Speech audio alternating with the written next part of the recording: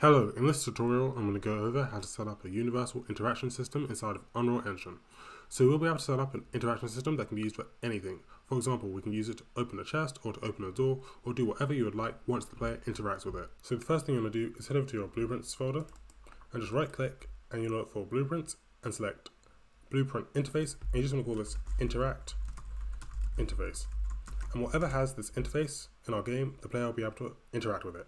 So what we're going to do is head inside here, so just double click, and under new functions, you just want to rename this and call this interact.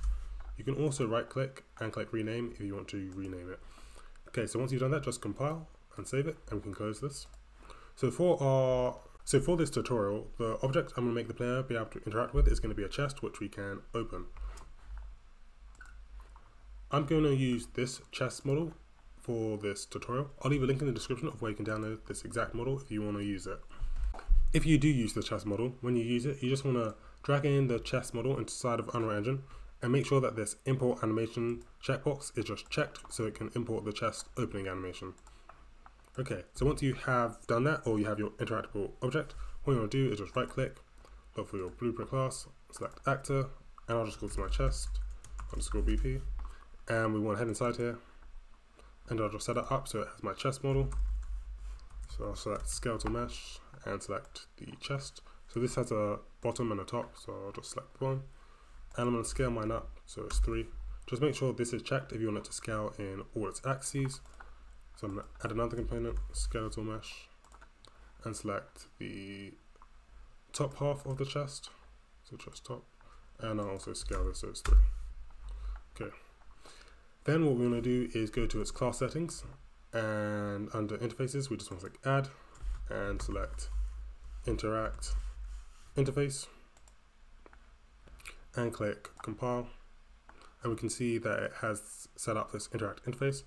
Then we want to go to the event graph and just right click and look for our interact. So inside of our interface we made this event called interact, so we're just going to look for it here. Just right click and look for interact.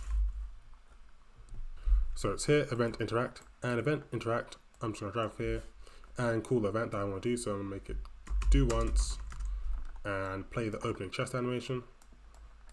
So I'll just drag in this and look for play animation and make this play the opening chest.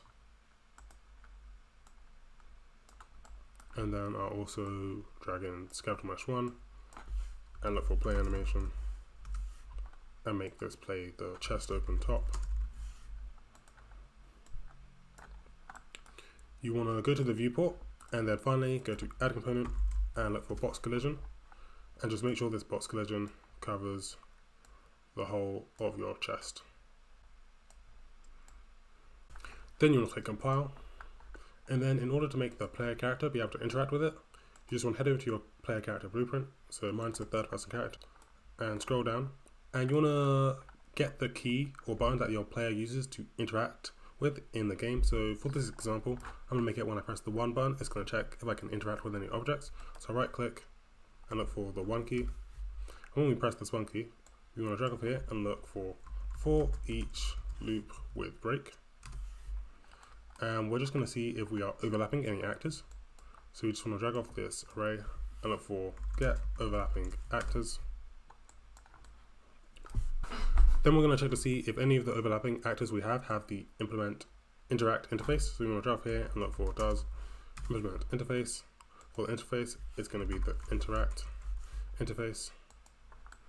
If it does, we want to drag off here and look for branch.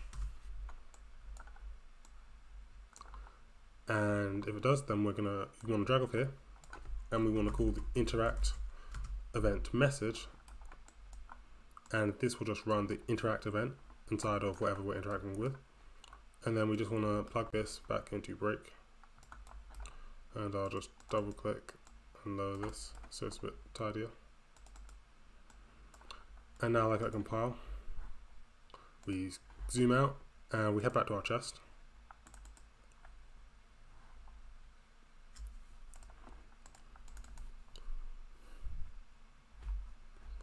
And head to the viewport One more thing, we just want to make sure that this box collision is overlap or dynamic, or overlap all, so that our player can overlap with it.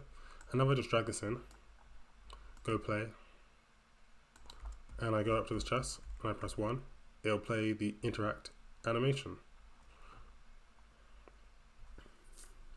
One more thing that I like to do with objects that the player can interact with in my game is if we just go to add component and look for text renderer, I normally just add a text, so I'm just going to drag this up a bit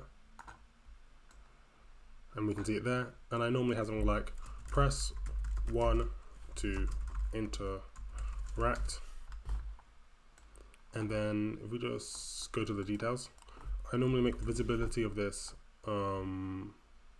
visible, so it's hidden, or we can do hidden in game. So we just look for hidden in game and just check this, and then if we just select this box and scroll down and select on component can overlap, and we can select the box again here and add on component end overlap.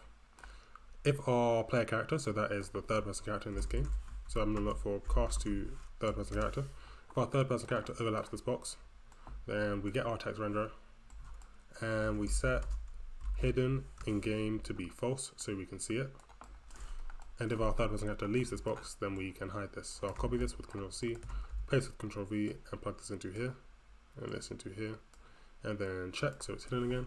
And if I click compile and play, if I go up to this, we can see it says press 1 to interact. I press 1, I can interact with it. If I leave, then that text disappears. And that's how to make an interaction system inside of Unreal Engine. So we can use this system for many things, such as opening doors, picking up items, and opening chests.